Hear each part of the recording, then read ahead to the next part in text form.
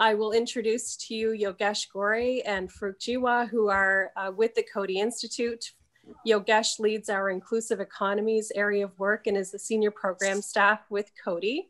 And Farooq is joining us as an associate with the Coady Institute, and we're very happy to be here with them this morning. So at this point in time, I'll pass it right over to you, Yogesh, so that we might get started. Thank you, Jamie. Thank you. And thank you for your support in getting all the activities on future of work and workers going. And I see God as well here. So thank you, God, for your support. We started these kitchen table dialogues back in June, and there was a reason why we called it kitchen table dialogues, because of the history of these kitchen table meetings to the region. So almost 100 years back, 1920s and 30s, when this region of Canada was facing economic hardships, and including the Great Depression, the university went out to community. Father Moses Coady and colleagues went out to the community, not to talk about the problems. Obviously, they discussed the problem, but to talk to the farmers, the fishermen, how they can overcome these challenges. And those meetings actually happened around a kitchen table. Once the miner had come back from the work and the farmer had come back from work, they used to talk about the problems, but how to overcome those problems. And those kitchen table dialogues led to a revolution. We call it anti-Ganish movement, but that was a movement for social and economic justice for the local community here.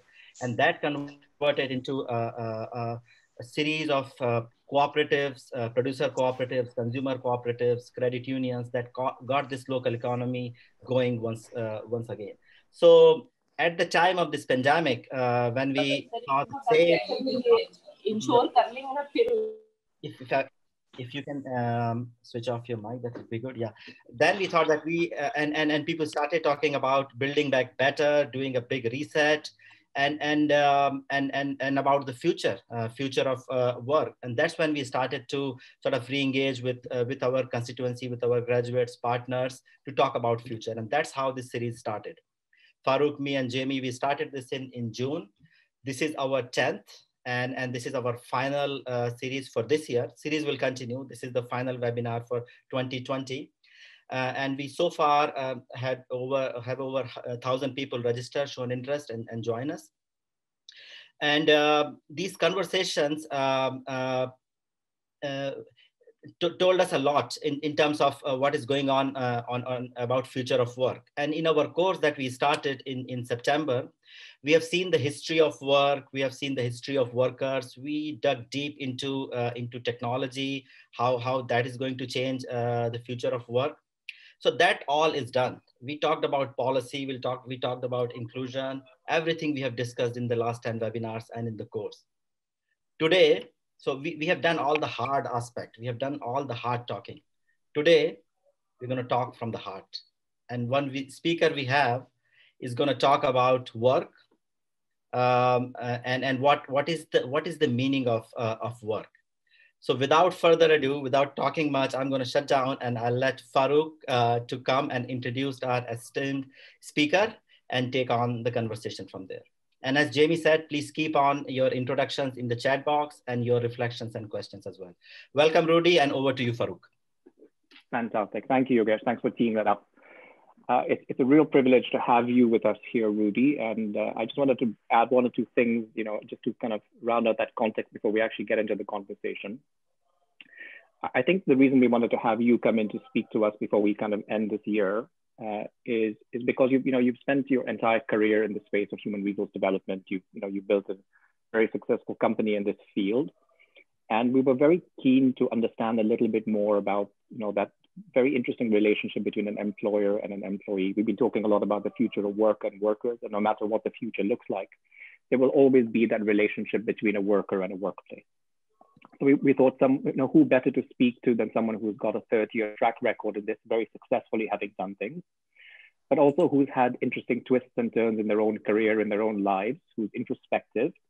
And we thought that might be a nice way to kind of round out the conversation for this year. The second thing I want to say, and I want to say it up front, is Rudy, you've not just told us, but you've actually encouraged us to stretch the boundaries of the questions to you. You've given us the license to ask some questions and go into areas that are sometimes going to be uncomfortable or challenging. So I don't want anybody to be shocked or scandalized by the manner of our conversation today, the tone that we might take or the questions we might ask. We're doing this with the full permission and encouragement of Rudy. And we're doing this primarily so that we can find opportunities for doing some more learning as well. So unless you've changed your mind, Rudy, are you ready? I'm at your disposal, dude. Fantastic. I think the best way to begin is to begin at the beginning. So Rudy, a lot of people don't know about you, and I think it might be good to start from where you came from. You were born to a very humble family on the coast of Kenya in Mombasa.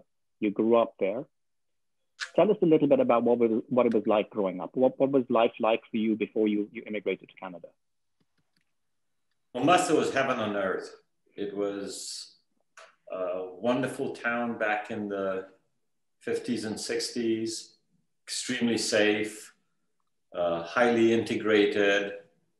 There was a system of schools there called the Aga Khan schools. I was in the kindergarten, primary, and when I was in the secondary school, there was the disruption that took place in East African countries. Idi Amin expelled the Asians. Nyerere nationalized Asian real estate. My parents got scared. We had some family in London, some family in Canada. And I noticed in the comments that people from Ethiopia and Uganda, my wife is from Uganda. I noticed people from Tajikistan. I love Gorno Badakhshan and in the mountains over there. And the whole idea of the world being where it is and just being extremely fortunate, being able to have traveled all across a bunch of different countries around the world.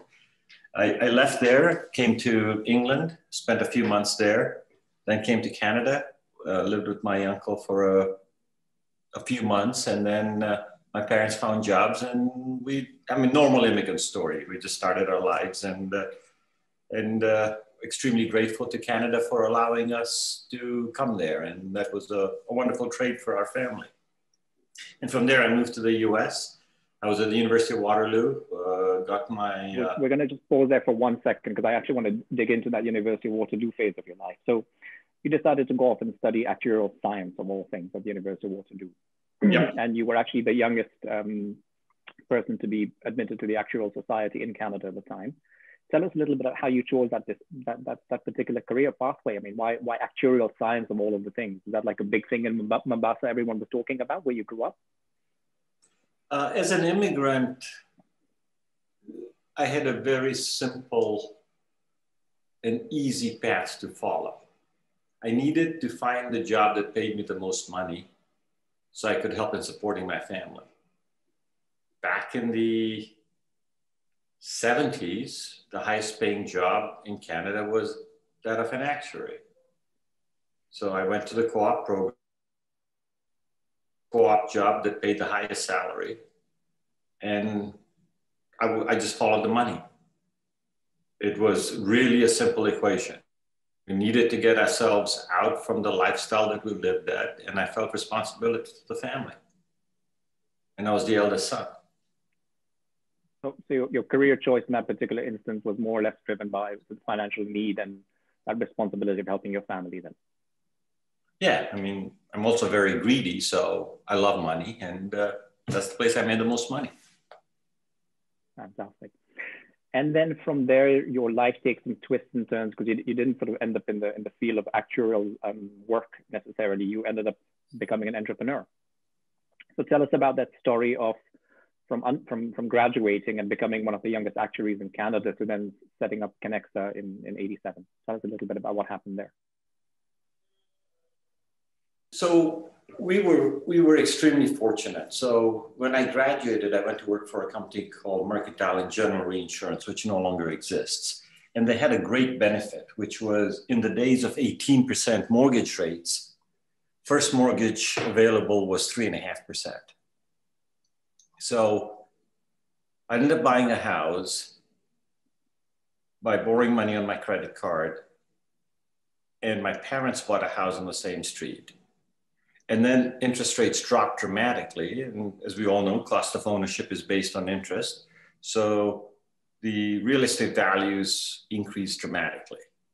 And because the real estate values increased dramatically, what had happened was in a fairly short period of time, the equity in my parents' home was sufficient to pay off my mortgage.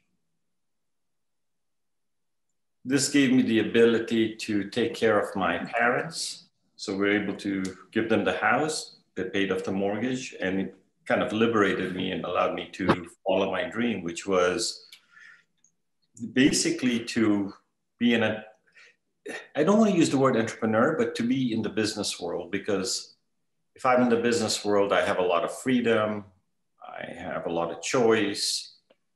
I have the ability to do what I want to rather than what my boss tells me what they want done. And so therein began the entrepreneurial journey. And I ended up with in a bunch of different businesses over the years. So Kenexa, or its predecessor, Rudy Karsan, was one of them. But I've probably started about 10 or 12 companies, most of which failed miserably and went belly up. And I guess we come from a community of people who are also entrepreneurial, right? I mean, you come originally from a part of India, from Gujarat, where entrepreneurship and trade and business is almost in our DNA. Do you think that kind of drove you to setting up your own business in some way as well? Oh yeah, absolutely. My grandfather was what was referred to back in Kenya as a dukawala.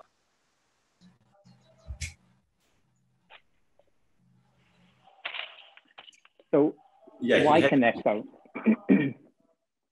Why Kenexa? Tell us about the name. Tell us where that came from, and then we can talk a little bit about what the business actually was. Yeah, I think there's background noise. Yeah, we're going to try and mute them as we go ahead, so we'll see if we can. Yeah, but I'm getting muted along the way as well. So okay. I'm going to keep an eye out on the mute. So if you could unmute me, or I don't know if there's another way, but I'll keep an eye out.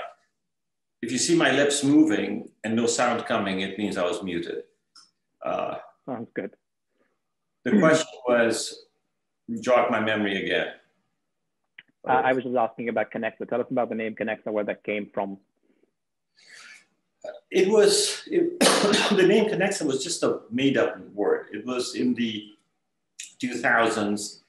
The company had started before I bought my partner out. We were rebranding. We'd sold off a whole bunch of divisions. And basically, Kenexa was a startup where we got rid of all our traditional services business and moved more into the product arm of the company. And we kind of, in those days, you would dream up words, right? Like Google was a dreamt up word. Google is spelled differently. It means 10 to the power 100. And then that math concept is used for search. Yahoo was yet another hierarchical organization. It was a play on words. And so in those day and ages, it was a trend for tech companies to dream up names. And so Kenexa was one of those dreamt up words. And it's become more and more common now. You see that more and more. Mike, I think the biggest starter of that was Microsoft when they came up with the word Outlook to explain that. There's no such word.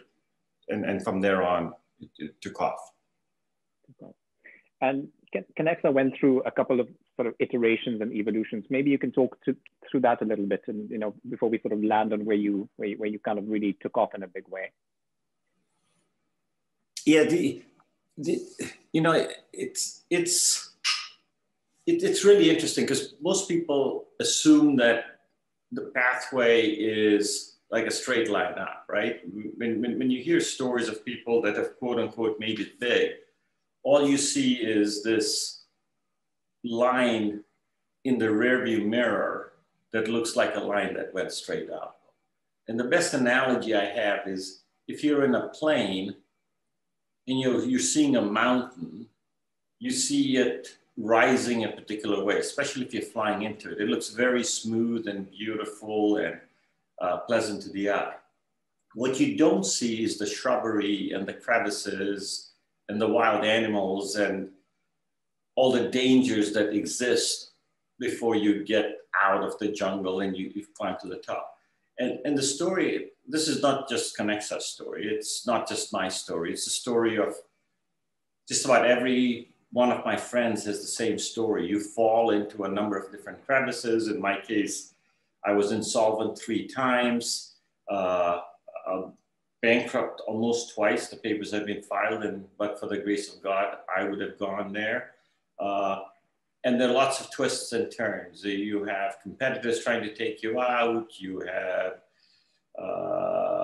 clients suing you for kind of what was perceived as your fault. You have employees that you have fights with. I mean, it's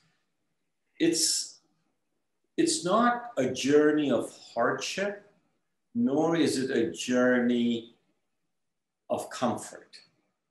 It's a journey of tremendous level of life and energy and engagement and pain and joy. And you're basically feeling all your emotions at an extreme. The joys are extreme, the fears are extreme, the sadness is extreme. So you're really living in a world of extreme. And the companies, you look back and then you kind of do the strategy. Smart people like you, Farooq, look back and say, this is what they did right, this is what they did wrong. And I remember very clearly, I was speaking at Wharton, which is a local business school here in Philadelphia. And it's part of the Ivy League, so it's got a pretty good reputation. And when I sold Kenexa, it was the largest tech exit out of the Philly area. And so they wanted to do a study and they wanted to look at it. And they, they were asking all these questions about the strategy that was used. And finally I said, fuck it, I really don't know. It's just like, it was like, this is what happened. I had to respond to this, and this is what happened, and I had to respond to this. And looking back, you can patch a strategy and say it was smart, but the reality of the situation was there was a tailwind. I happened to see an opportunity or two, like I have in my entire life. Sometimes it's successful, sometimes it's not, and it's a hell of a lot of luck. It really boils down to it's a hell of a lot of luck. And you happen to catch the right wave at the right time, and it didn't break at the right time, and you got washed ashore. And, I stand on the shoulders of the 99 people that didn't make the journey. I was one of the fortunate few that made the journey. Success in startups always, always, always underestimates the power of luck. There is an enormous value of luck there.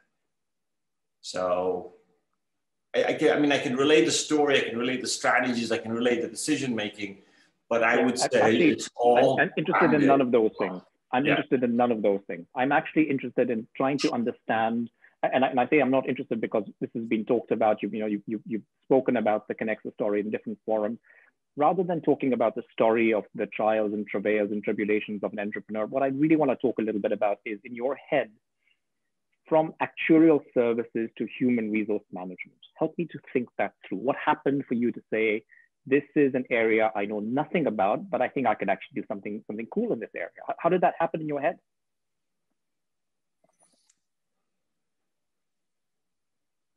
I knew I didn't want to be an actuary because even though I was doing extremely well financially, even though I was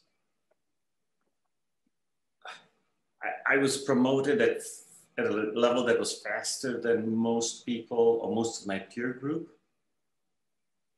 what I realized is that there was a hunger for adventure.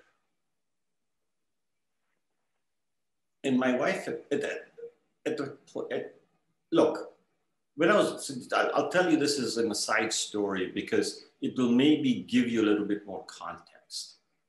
When I was growing up, I was a geek. And when I was in my adolescent years, I swore that nobody would ever want me as a spouse, right? And so I had resigned myself to that world. when I moved to Canada. And then my wife Sharon fell in love with me. We were 17. And that was a real liberating moment for me because somebody actually loved me for who I was. It was a really, for me personally, it was a very dramatic event in my life. It was a time of freedom and liberation. And basically, that event made me feel like I had arrived. And so, and I mean, we're still the best of friends. We've got 2 kids, 3 grandkids. We travel a lot together. And I mean, Sharon's my best friend, right? But what had happened was Sharon had a love for travel. She just loved to travel above everything else. She is absolutely the most non-material person you know and doesn't care about money at all. So when we were belly up, she would be able, she actually fed the family for 60 days with no money. I mean, between coupons and government stamps, and she took care of all of it. She can live off fumes. Even today, yesterday, I saw her cutting up an old bed sheet. I go, what the hell are you doing? I'm making rags. I mean, that's who she is, right? But I think that's an important part of the context because at that point in time when I felt my parents had been taken care of and my wife loved adventure and I loved adventure, it was time to go on one. We were both great professionals. She was an ultrasonographer. I was an actuary. The whole idea was to go on a 3 to 5 year journey. We would experience the US and then come back home to Canada, to Toronto. That was the genesis of the idea. The genesis of the idea was parents are taken care of. Let's go have some fun. We both are great income earners. We'll get to see the whole country. We might make some money, we might not, but that's okay. We'll just have a good time. That's how it started. That's how basically I got into my first business. It was really an adventure. It wasn't a plan to make $1 gazillion. It was just, we are fortunate, we're blessed. We don't have a lot of obligations. Our first kid is born. This is the right time. You know, if I earn a little bit of money, we've got a little bit saved up and then off we go. And so we had like, whatever it was, 20,000 or 25,000 in those days saved up. We moved to the US and we began our journey. And then you fell into this space and you became obsessed by it, this area of human resource development. And tell me a little bit about why this was a big deal. What did you learn about human resource development? We'll talk about what you learn about human beings, but tell me about what you learned about the sector. What did you learn about the field? And you spent a century in this space. But once I began fear is a constant companion of mine. If you have an immigrant background, and I've had this conversation with numerous immigrants, right? The ones that make that shift, you're always afraid you're going to get kicked out again. You're always afraid you're going to run out of money again, okay? So I'll tell you this story and then that'll give you a little bit more context as to how that journey took place. When my parents were given the house, right?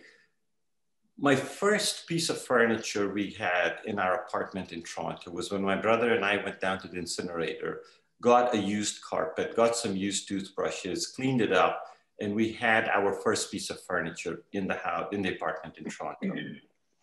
And so what I said is I never want to go through that again. So in my parents' basement, I put in a box spring, a mattress, a carpet to signify that I have enough. And I stuck in $2,000 between the mattress and the box spring because it would pay for first and last month's rent. That's what we were going to come back to. That was my security blanket, okay? That's how we began the journey. After I sold Kenexa and I liquidated and made tons of money, when my parents aged and they wanted to move into a condominium, my mom wanted a smaller condominium of 2 bedrooms. I got a 3rd bedroom. In the 3rd bedroom, I put in a box spring, a mattress, $2,000 between them, and a carpet. Because I still think I'm going to lose it all. Okay, so let's put that in context. Then I can explain how we went. So if you really think about the journey, there is two very extreme driving emotions. A tremendous amount of constant fear and anxiety, and a tremendous need for adventure and the ability to fly and growth. So one piece is grounding me and the other wants to fly away. And it was the battle between those two things, which was a more important battle than the battle of how the hell did you pick human resources? The reason I picked human resources is that in Canada, a lot of people are familiar with this, but there is the icon, and the followers of the icon are referred to as smileys. There is a basic ethos in that tradition of what is called seva or service. The whole idea of service liberating you as an individual and making something bigger than your own life is very much an ethos of the community together with spirituality. And so that ethos of service was the foundational ethos of the company, which was serving humanity. And in that journey, what I discovered, I think accidentally, was initially an opinion and then backed up using research, was this notion that engagement at work was a fleeting but important dimension in the lives of human beings. And that it was such a powerful idea because if you were engaged at work, you would be a better parent, you would be a better spouse, you would be a better community member. And Kenexa's dream, when Kenexa was basically founded, which to me was the rebirth of Kenexa, was in 2001, the ethos there was serving humanity through engagement at work, because that would be our contribution to society.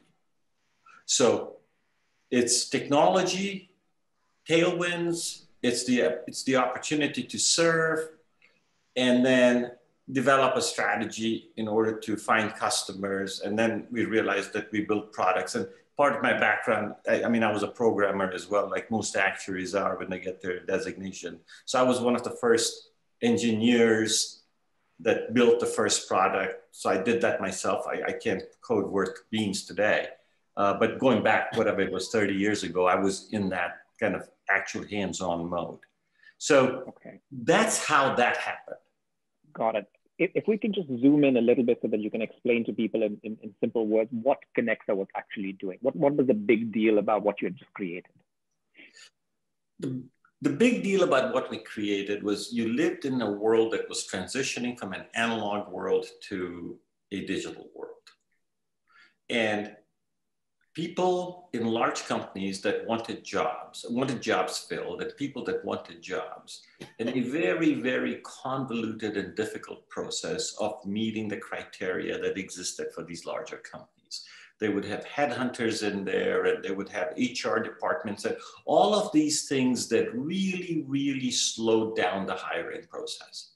So what Kenexa did was basically streamline that process, develop technology to compress that time, allow it to be a tighter and more engaged relationship, and then all the services and products around that basic notion, including employee engagement and training and learning. And it was related to what was referred to as the employee life cycle. So for the layperson, Kenexa was basically an organization that helped other companies, our clients, to hire, train, and retain their employees. Okay. What did you learn about human beings through all of this? As you spend a lot of time in this area, what did you learn about people?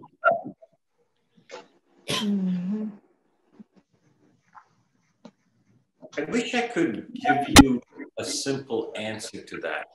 You might want to hit mute all of them. I'll unmute because there's a lot of background noise. Yeah, there we go. Okay. Is that any better? Yeah.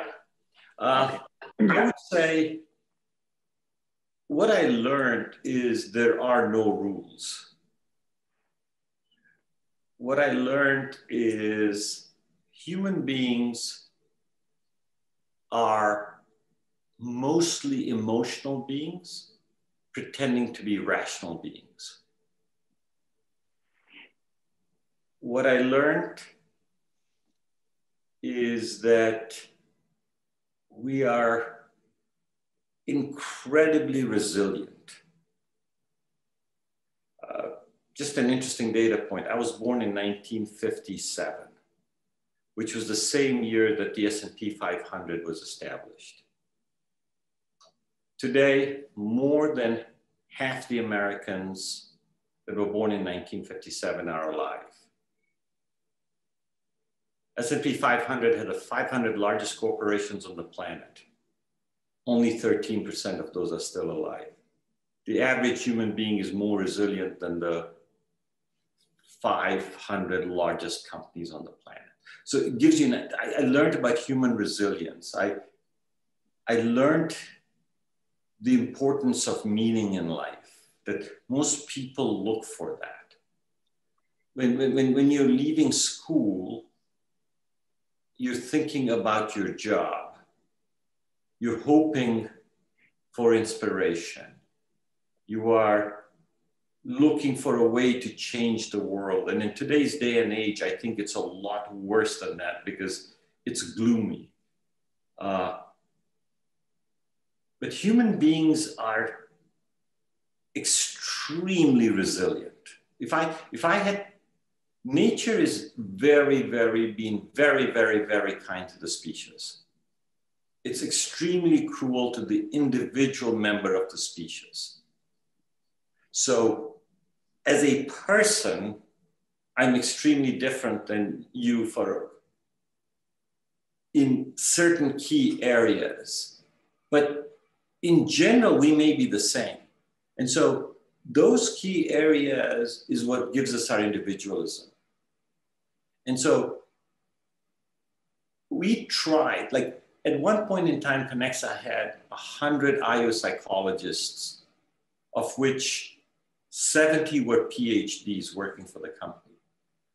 We were the largest employer of PhD industrial organizational psychologists because we were trying to model the human mind, trying to model the human characteristics and attributes to create models for hiring and training and retaining these employees. And the final answer, if I look back, is we were unsuccessful in modeling human beings. So we struggled really hard, and there are lots of books and lots of people that talk about different models, and everyone's convinced that their model is the right model. What I've learned is I've as yet to see a model that makes sense to me. And I have literally seen hundreds of them, some in beta stage. It's just like, so if you try and say, what is it about humans that make them special? I would say humans are extremely resilient. I keep going back to that. And we are remarkably flexible. Okay. I want to dig into one particular facet of this relationship of human beings. So, you know, at its peak, Kenexa was in 22 countries. You had over 2,000 employees. You know, you touched the lives of 150 million people. The largest companies in the world were your clients, some of whom were on the S&P 500. This relationship between a worker and the employer, employee and the employer, if you just zoom in on that to help us understand from your 25 plus years of experience, what did you learn about that dynamic between the employee and the employer? Is it a paternalistic relationship? Do they see this as a form through which they get approvals? I'm not putting words in your mouth. I want to hear what you have to say about this.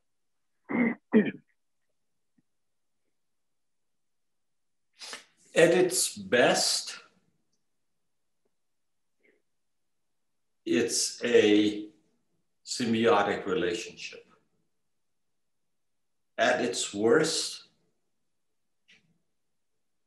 it is a parasitic relationship. It's parasitic because the employee needs to create margin for the employer to continue employing that employee. So if you think about a parasite in your body that takes away a part of your nutrients, the employer is taking away part of your productivity for its margin. So that's at its worst. It's symbiotic at its best because it allows the employee the opportunity to grow and learn while creating its own destiny. And it allows the employer to gain from the attributes, talents, skills of the employee. So paraphrasing your first point, it's literally, taking the monetization of your labor or skills, paying you a portion of it and pocketing the difference. That's correct. Okay. If you pause for a second and think about the way we as a species grew up, right? Let's forget about the hunter-gatherer phase because that's too far in our past. But let's look at the time when we were shifted from hunter-gatherers to farmers. And then as we become industrial, and now we're what's called the knowledge society. In the arguably 20,000 year history of humanity as it shifted, in that time, we've always worked. But the word job was established in the 1640s as a remnant of the Industrial Revolution. This notion of a job is relatively new. We work, we didn't have jobs. The employer-employee relationship is primarily an artificial construct to bring about efficiencies. Because if we ran around for our own devices, we would have a highly inefficient planet, probably not have this level of abundance and happiness and everything else that has emerged, which has brought in a tremendous amount of benefit for mankind from my perspective. We are in the golden age of humanity. Even today, in spite of COVID, that is my belief. But the employer-employee relationship at its basic level emanated from this notion of the word job. And that's what created it in the first place. But it was no different than us serving the monarchs of old. Where the power resides, the citizens serve, right? I mean, that's the story of humanity. And that's no different. In this case, the monarch's the corporation, not the nation state or the king. And your second point regarding the symbiotic relationship, which is a little bit more uplifting. It's a different way. I can't hear you. The symbiotic relationship. Can you hear me now? Yep, much better. Because it's a slightly more uplifting perspective on this. Talk a little bit about that symbiotic component. So, but let's take a step back from what you said. I'm not putting a positive or negative spin on this, right? Because the lens you're wearing says that this one's uplifting and this one isn't. Parasites are also forms of life that are extremely beneficial to society. So I might be using words with a negative context, but they're not meant to be used with a negative context. The symbiotic... Okay. Let's talk about the symbiotic component. Okay, so the symbiotic relationship is more of a relationship which is a relationship of true gain, where you can look at the individual and say, in exchange for paying this franchise fee or the marginal utility of my labor, you are teaching me to learn and grow so I can do more of this. And so as that relationship continues to grow and expand and everything else, it becomes a mutually beneficial relationship, but it is cyclical in nature, like all relationships are, right? There isn't a single thing in life that isn't cyclical, in my opinion.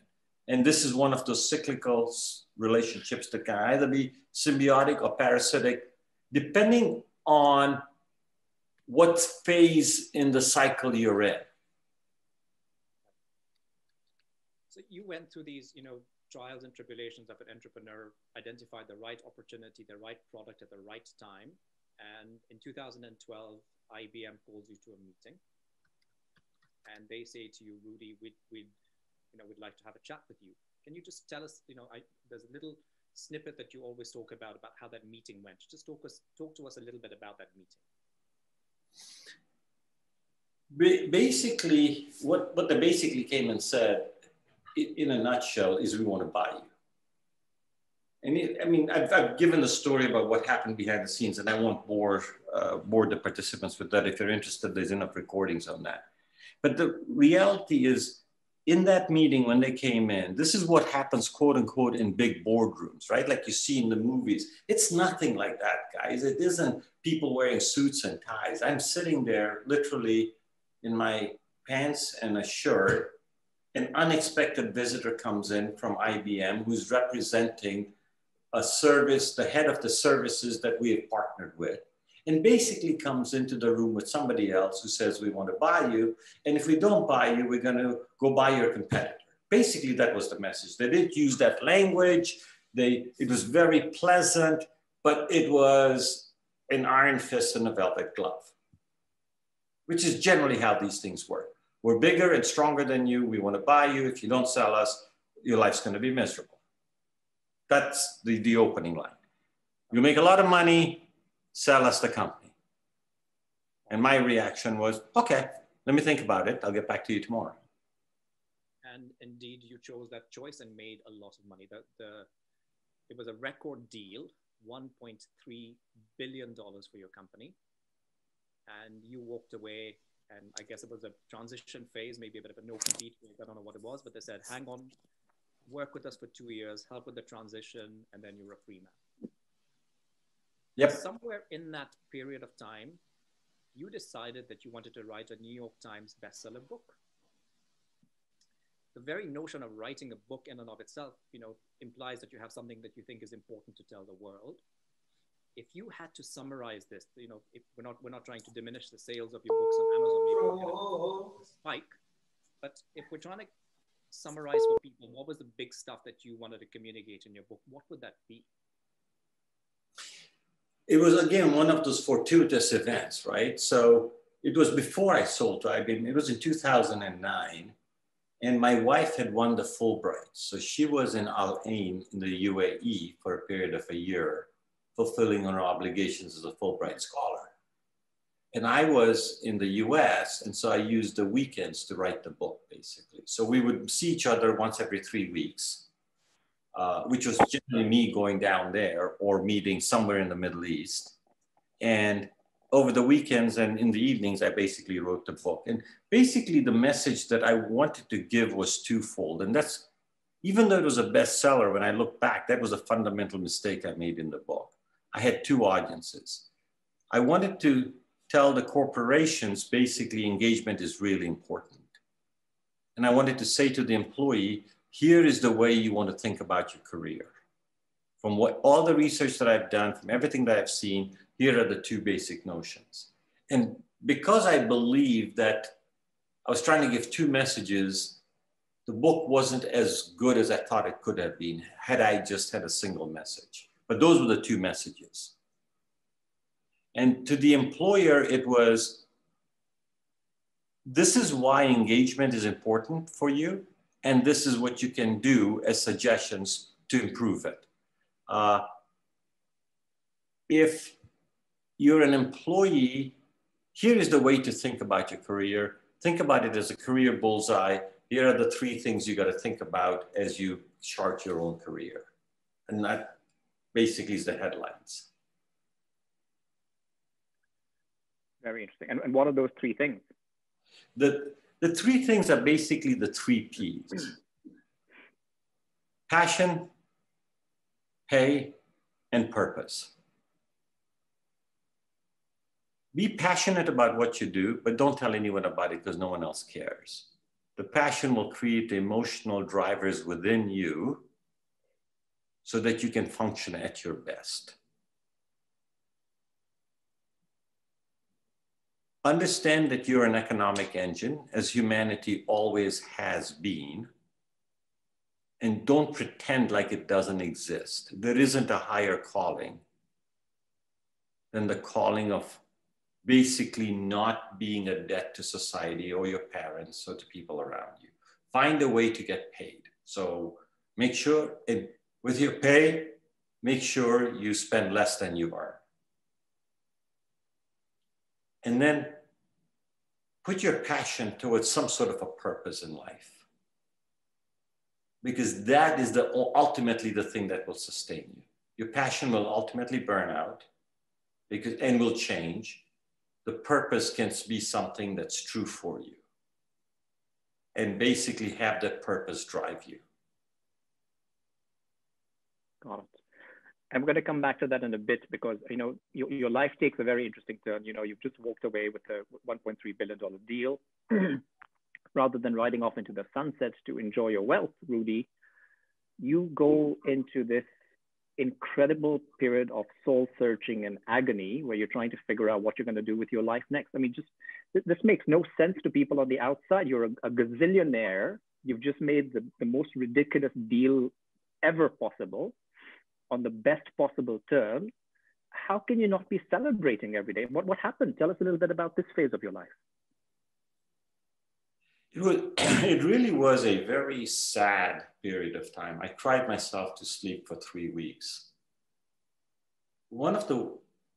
For me, what's very sad is when death occurs because it's so final. Even though I accept it as part of life, death is a sad part.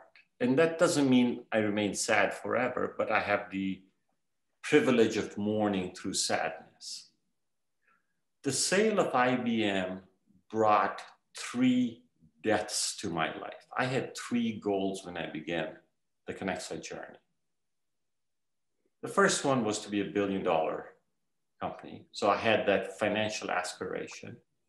The second goal was to make employee engagement part of the vernacular amongst the decision makers. And the third one was to be worth over, you know, pick a number, $100 million. That was the number I picked for myself.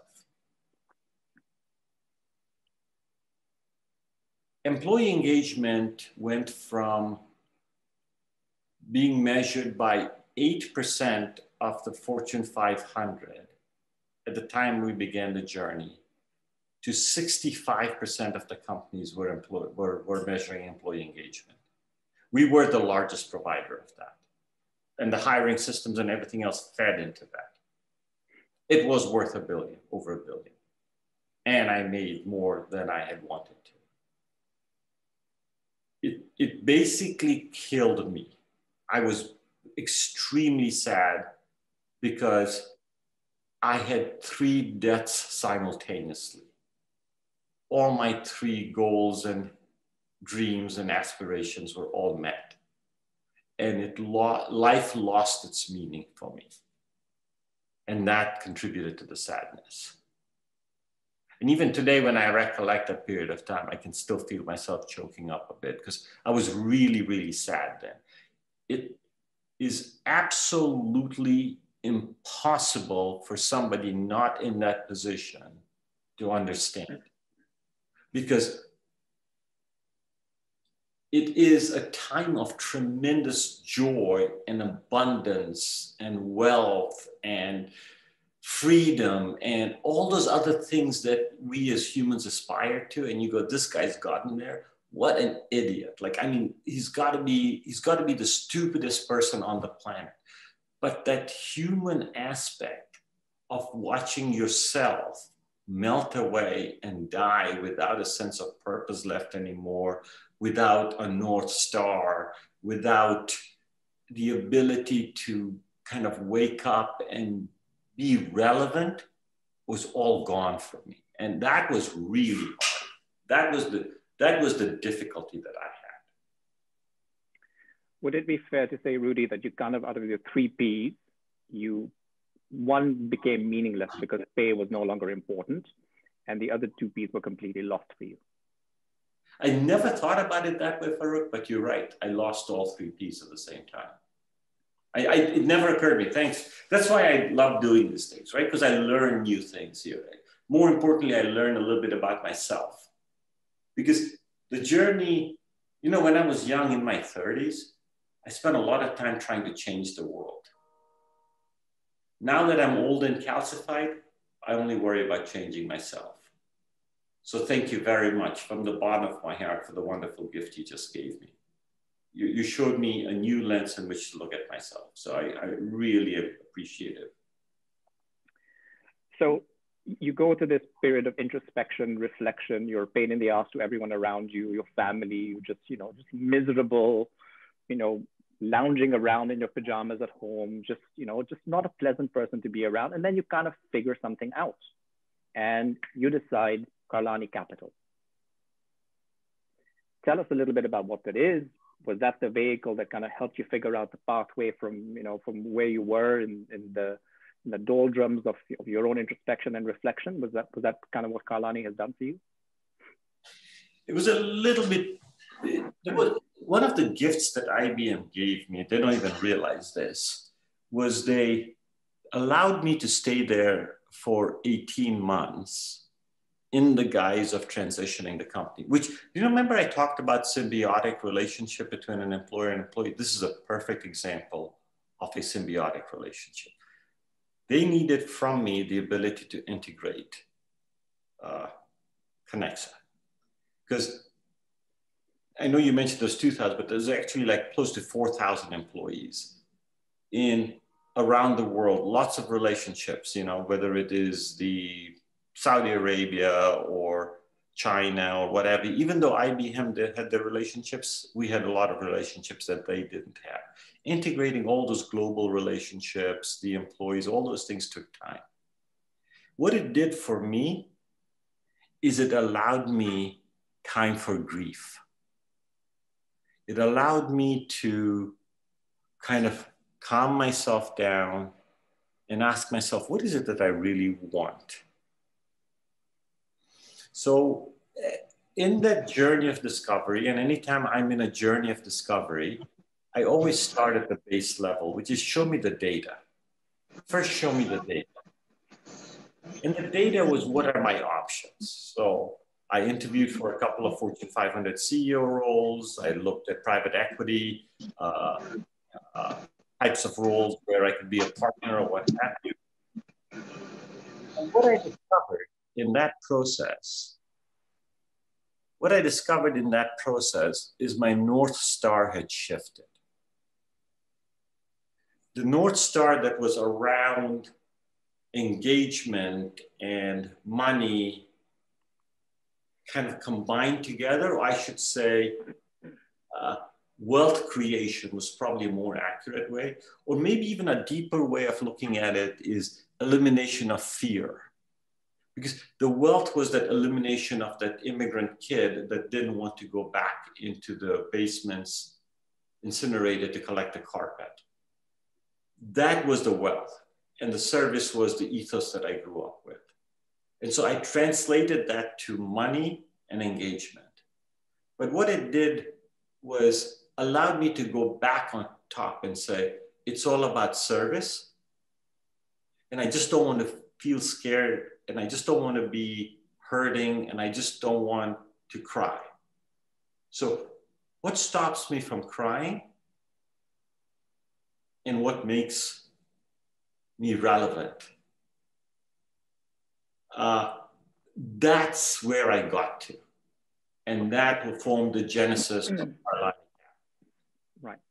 And, you know, I truly believe that, you know, when you've got to that level of money in your life, that level of financial freedom in your life, you know, there's an impolite way of saying it, but when you get to that level of, you know, goodbye and thanks for all the fish level of money, you know what? When the character of someone really begins to show out. And I'm curious about the things you've chosen to do with the investments you're making through Karlani. What are the things that are having you, occupying your brain space? You know, you give your time towards them in Karlani. Tell us a little bit about the portfolio of things that you're looking at today. It's a hypothesis. I don't know whether that's true because I haven't gotten to that threshold, you know, but I believe that when you get to that level of money, for which you don't have to work anymore. You don't have to worry about it. The fear is gone. All of that has been fed. The stuff that you do with your time then speaks volumes about things. Right. So there are a couple of assumptions there that do not necessarily apply to me. So the first one is the fear doesn't go away. The fear is a constant companion. But what happens is the fear becomes a broader fear. It's now I'm scared of the money. It's really weird how this fucking thing works. It's really difficult to try and figure this out about yourself, right? Because the fear for money never disappears. But I'll tell you what I said at when my daughter got married. When my second daughter got married, I only had one request for my daughter and my son-in-law. Please don't bench me. Let me remain relevant in your lives. And so I go back to security and purpose, right? Security and service. And the way I describe that is this yearning to remain relevant. And my children really did something big. So I'm really close to my children and grandkids, and like my family is really important to me. And they, about 7, 8 years ago, they gave me a wonderful gift. Through their actions, I no longer owned their problems. And they liberated me by saying, I don't owe them anything anymore. I've completed my role as a parent. I only now enjoy the fruits of my journey as parenthood. So this notion where you're only as happy as your least happy child doesn't exist in my life. I don't own my kids' problems anymore. And my kids liberated me through doing a couple of things. The first thing they did was they became extremely self-sufficient themselves because they were given the advantage of great education in the Western world, basically gives you a ticket for great jobs, right? So they had that, and my elder daughter now got her own startup, and she works with me part-time on Karlani, and my younger daughter is the same thing. I mean, she just graduated from Harvard Business School. So she's got all that pedigree. So both of them are doing very well in the materialistic sense. And that liberation of not owning my children's happiness anymore was very, very, very liberating for me, because I realized at that point in time. And the second gift they gave me was to show me that I had no power over their happiness. I had no power over their lives. I could only now basically embrace it and be a part of it. But they were on their own journey, and I was a passenger on that journey. And so what that created for me is, well, what is it that you want to do? And all I want to do now is just have a good time. My number one driver is joy. So I take what I believe is my purpose, which was to change the world, is now to change myself. That has shifted. And what I find that creates the greatest amount of joy for me is learning. And then I don't want to hurt people, because business by its very nature, it takes margin. And in my parlance, it means you're taking something away from somebody, or you're trying to kill a competitor. That competitive spirit still remains, but I don't want to be the one doing it. So I've taken the chicken way out and said, somebody else do it and I'll fund you while you're doing it. So it is a little bit hypocritical from that perspective. Okay. But I'm comfortable with that hypocrisy. Yeah. I'm comfortable with that inconsistency. And then basically from there on, I just go looking for investments, and they can be wide and varied between eliminating or reducing financial exclusion, helping the, for lack of a better word, the working poor improve their credit ratings. So you come up with innovative ways for doing that, to changing the planet so you can refill the aquifers in the Sahara by creating the submersible desalination units that use very little energy and creates no pollution. Like, I mean, those are the wide extreme of investments I look at and have participated in. And I find entrepreneurs that are soulmates, and I ask their permission to be on their journey. And if they give me permission, then I sit in the captain's cabin with them and think of me as the old grandfather sitting in the corner with his pipe and says, you know what, that wave looks a little strange. I think we're in for a tornado. I would pull down the sails, but it's entirely up to you. And it's your choice whether to listen to me or not, simply because I've seen those waves 100 times before. Yeah. And I think that sort of philosophy definitely resonates. You know, when I kind of looked up Karlani and what they're trying to do, I think that philosophy resonates in terms of that appreciation of the entrepreneurship journey, not wanting to be a parasite, but really, you know, using your skills, your knowledge, your experience to help other people succeed. I think that resonates really, really strongly. But when I look across your portfolio, yes, you know, there are these incredible ideas that you're pursuing. But, you know, when I also look at some of them, they kind of go back to this area that you've spent 25, 30 years in around this human resource development. And one of them is, you know, what you're doing through Phenom People, the idea of Help 1 Billion. I want to go into that area because it kind of takes us into where we see a big wave happening in terms of the transition of, you know, the human cloud, organizations beginning to outsource, using the capability of having these intermediaries send out work to different parts of the world by atomizing tasks. It seems to me like you still have a bit of a passion. This is an area that still resonates with you strongly. Can you talk a little bit about that space at all?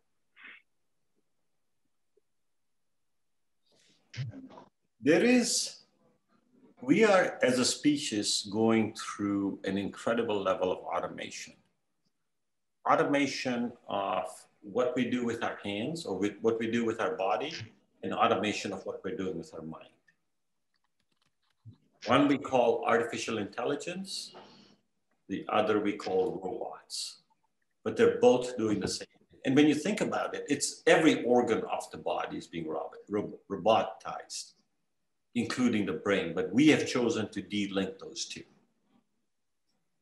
You can take a position, someone like Harari, that says, with this. And sorry, just for the people who don't know the reference, you're talking about Yuval Harari, who's written the book Sapiens and so on. We'll make sure. I'm sorry, yeah. As well. Yeah. That this is going to be the death of humanity, because humanity will lose its sole purpose of being economic engines. And that humanity as we know it will disappear. There will be a few very powerful people surrounded by robots who will then ultimately take over them. That's his basic thesis, right? He's a historian trying to project forward. And I have a tremendous amount of respect for it. One of the smartest people I've ever met. Or you can take the other extreme, which is to say, that will happen, but there will be other journeys that will come in. You never reach the top of the mountain, because in the process of climbing an infinite mountain, every peak is a vision to the next peak. And the story that I choose to believe of humanity is that it's an infinite mountain, that every peak we get to basically shows the grandeur of the future peaks we run into. And so what Phenom People basically does, and a lot of these companies that I basically involved in, is basically playing the thematic area, which is what we consider full-time jobs are in a bear market, not just in the United States and Canada and in the Western world, around the world. What is on an up market and an upswing is the ability to be resilient and find different ways to do the job. And basically going back to our roots as hunter-gatherers and farmers, where we till our land, develop a specific craft, and continue to be who we are, both who we want to be and who we need to be, which are two different beings. Being that wants to be is different than the human that needs to be. So that portfolio basically says three things. It says, How can I make more money than the money I've already made? Well, why would you want to do that? And the answer to that is just because. Because if I don't have some sort of a marker, how can I deem whether or not I'm still relevant? And I haven't figured out whether that marker is wealth or something else. And I haven't figured out another metric yet. The second thing it does is it keeps me relevant.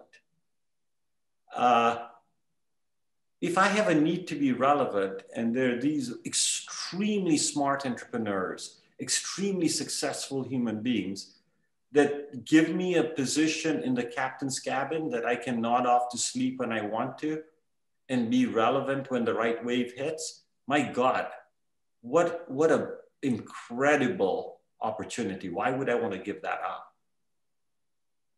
Right? And I get that second feeling of relevance and everything else. And the third is to be at the leading change and watching the story unfold at the ground level. So let me give you an example because you mentioned this. One of the stories is a company called Phenom People, right? And Phenom People, basically what it does is it takes this employer-employee relationship and brings about friendliness and humanity through this exchange. Because large companies are very difficult to deal with now if you're an average customer or if you're an average employee. Because you go through all these AI algorithms and life just becomes miserable. If you buy a product and try and get customer service from a large company, it's really hard, right? And so they try and make these products as faultless as possible, as perfect as possible. And companies are fairly successful in doing that.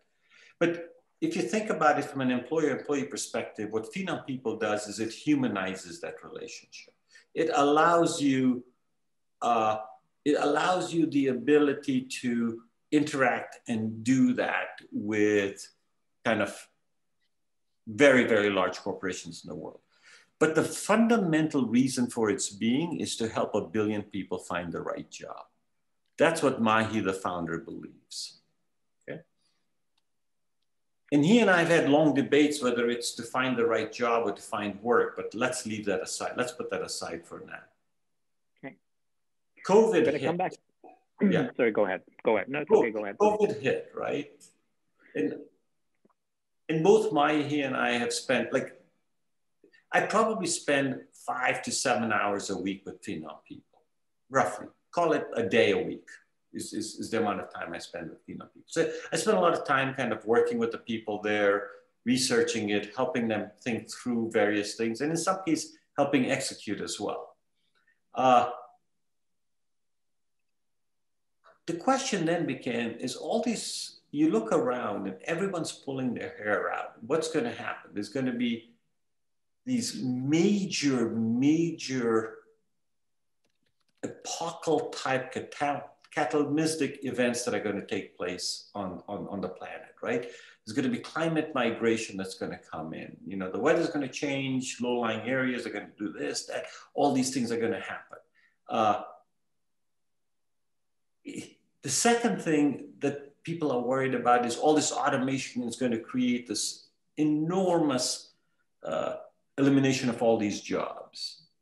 And then this wealth disparity is going to create these tremendous levels of discontinuities and fairness on this planet. And I was talking to Maya about, I go, look, Maya, let everyone talk about what they want to talk about, right? Well, why don't we do something instead of talking about it and worrying about it? Because the problem is always their problem. It's the government's problem. It's my neighbor's problem. Why don't we make it into our problem? Why don't we do something about it? And Mahi is just really gifted entrepreneur. So he came up with this idea called Help 1 Billion. And it's basically a rollout of the 60 million people that emigrate from the rural areas to the urban areas in India that are looking for a place to basically earn a little bit of money so they can feed the family.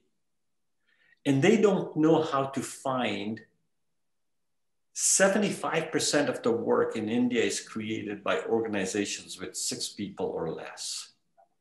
So how do you take this incredible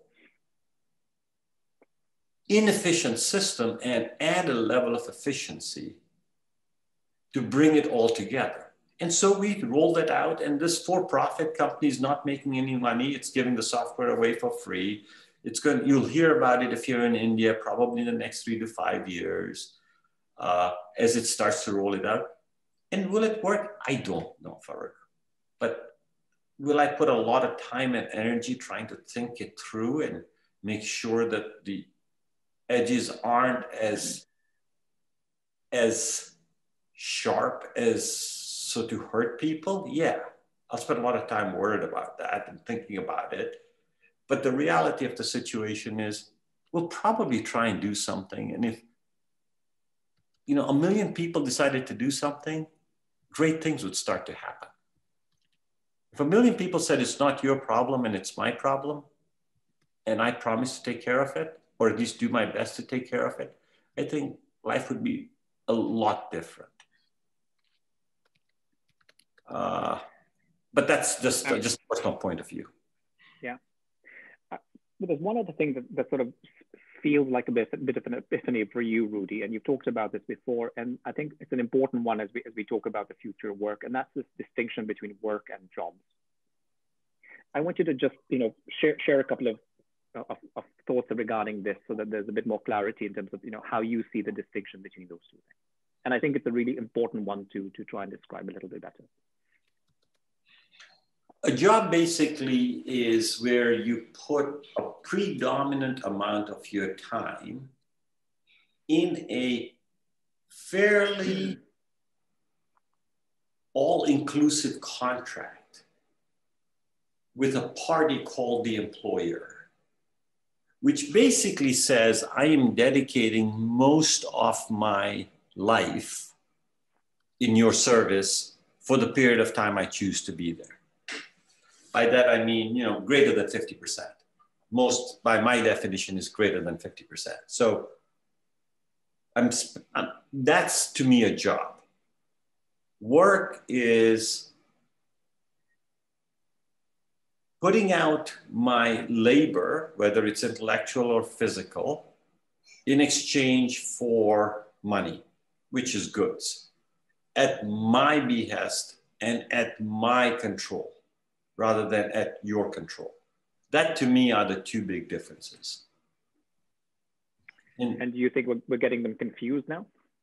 Yeah, I think so, because what I think is going to happen, if I was a new graduate today, I would start thinking about how do I create a portfolio of mini jobs, to use the nomenclature that currently exists, as a way for me to meet my purpose, my passion, and so that I get paid, rather than saying, let me go get a full-time job somewhere.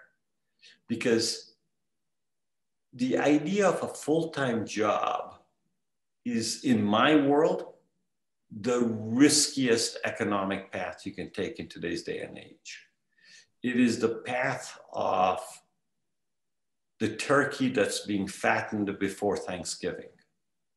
Life is blissful for 364 days, and then the axe comes and you're dead. Yeah. And I think there's one more element. Go ahead. There's one more element you and I talked about, when we were having a conversation.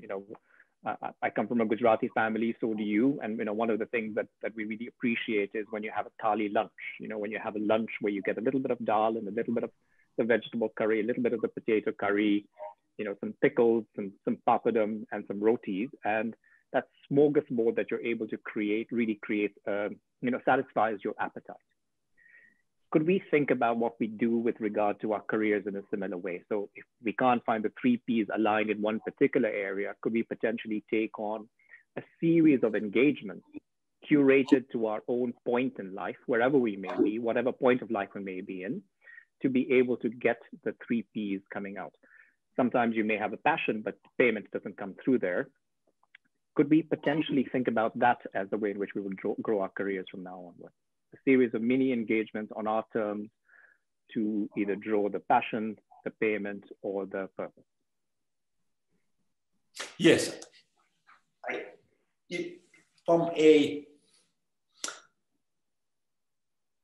From two individuals like you and me, where you are very smart and somewhat, and probably totally liberated.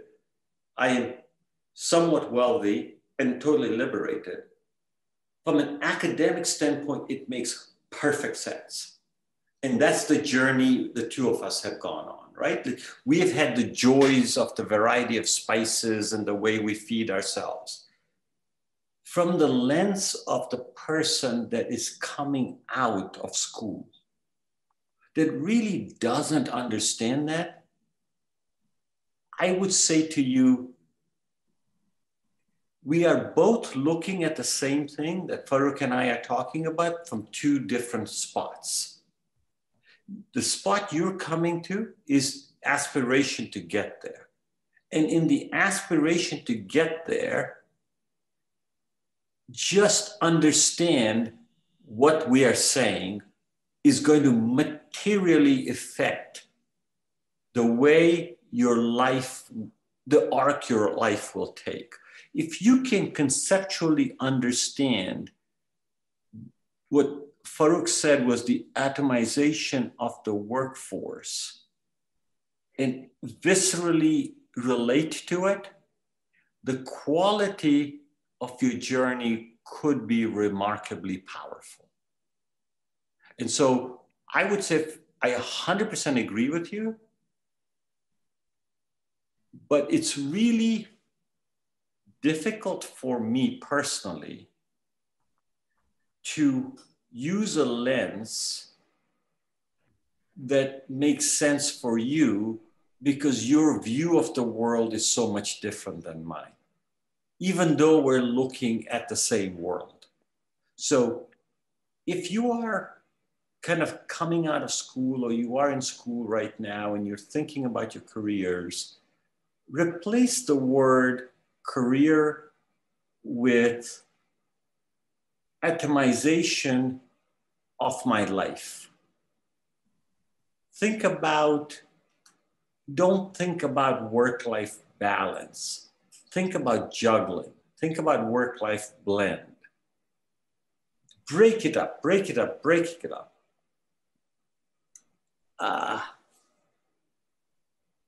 Because if you go into this world of jobs, you can do extremely well. And you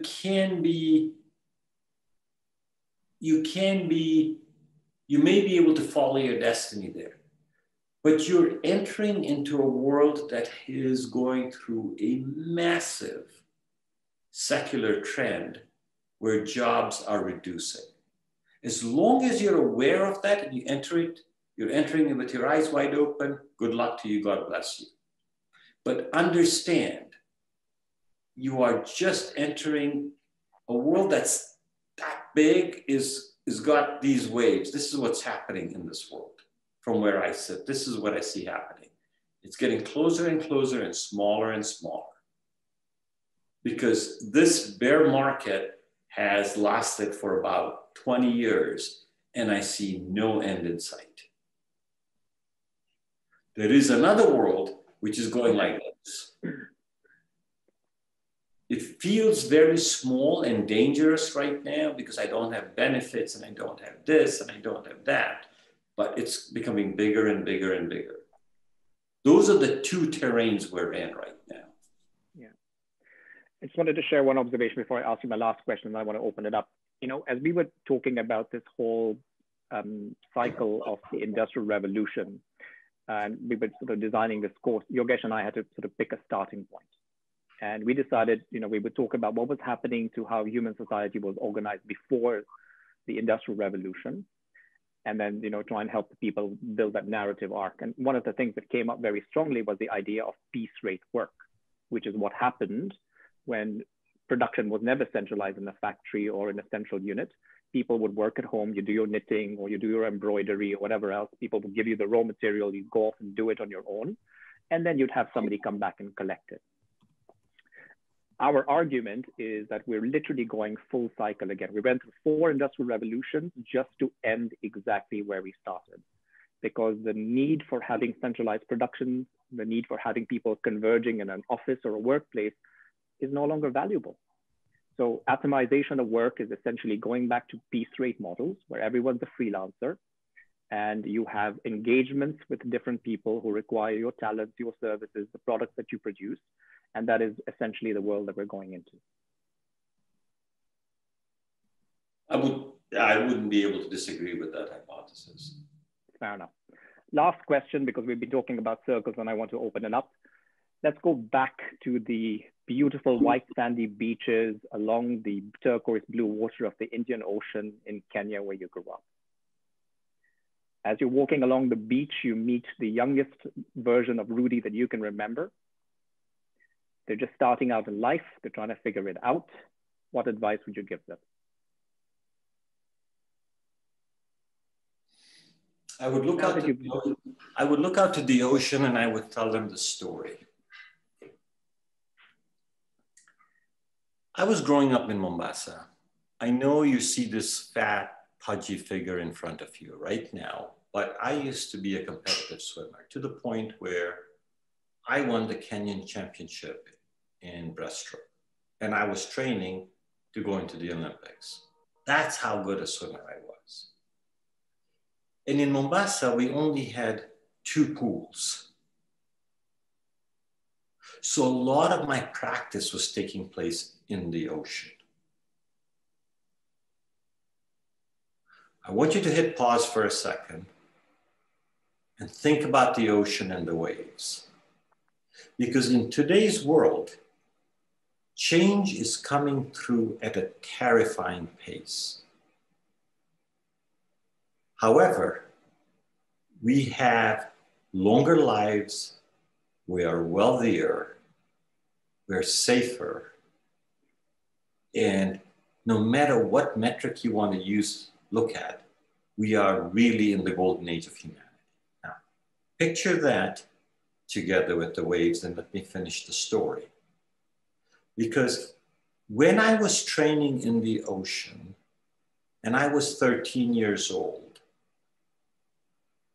I hated the waves because what they would do is they would tire me out. They would make me drink the brine in the salt water and make me almost throw up. I just frigging hated these waves. But every morning I'd go out there and train, I'd discipline. And one day, with the grace of God, I learned how to ride a wave.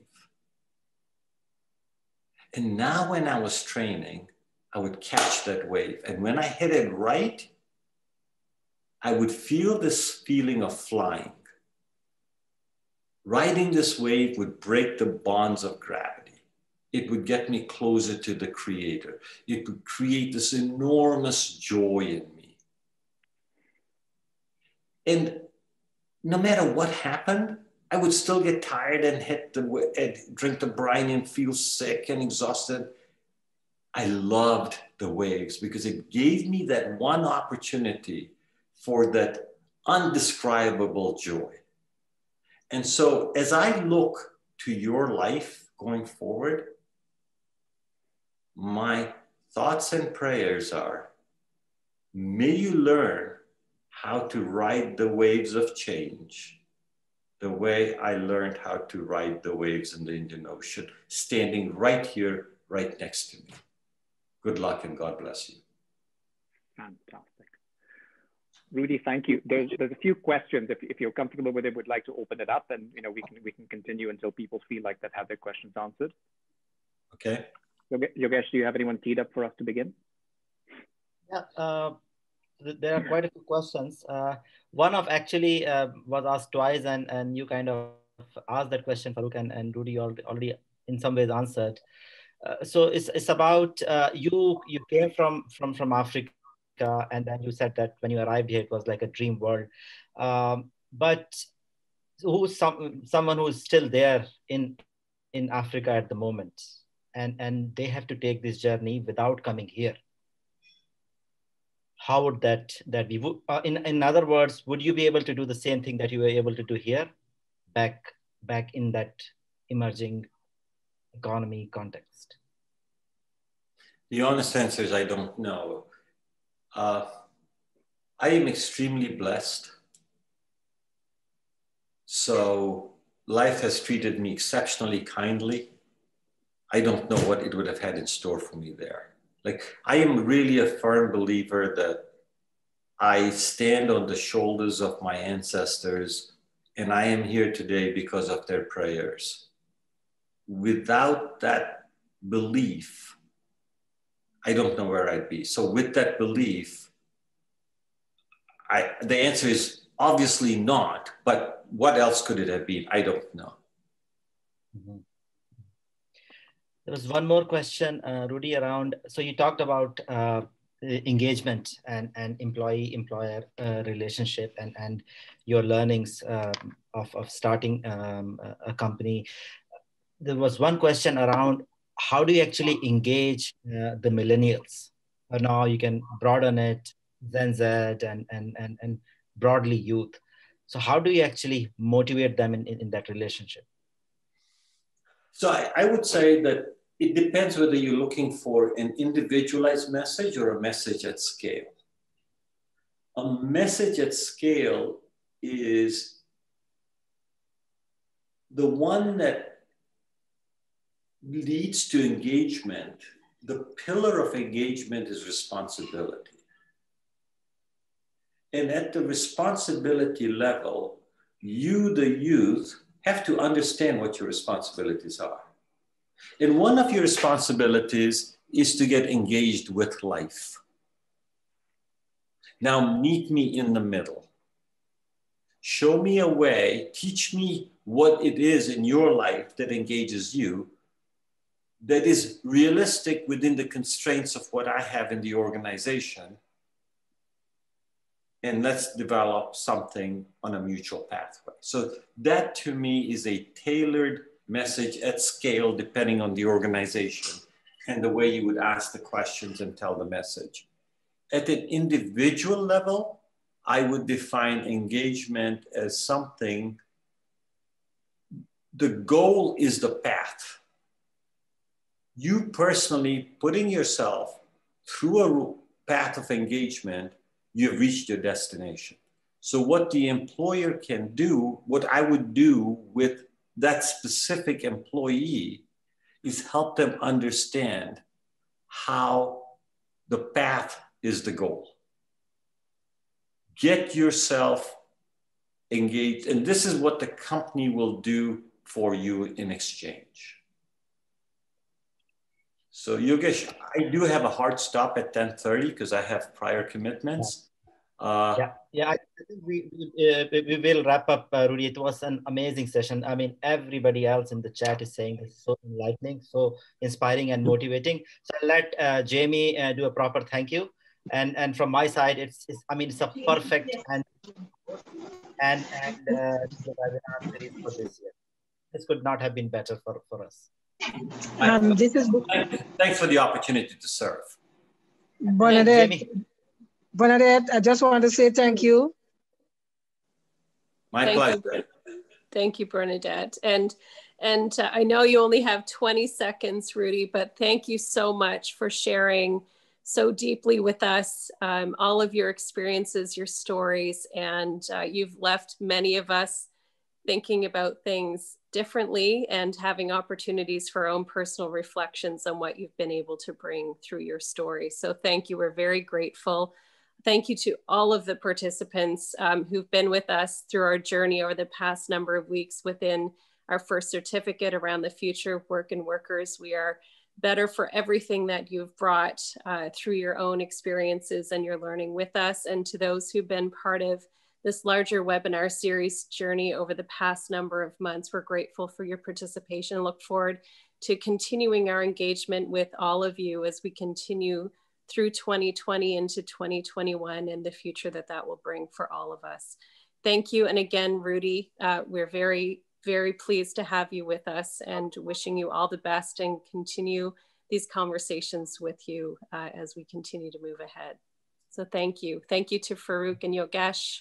My We're pleasure. grateful to all of you. Be Thank well, you. everyone.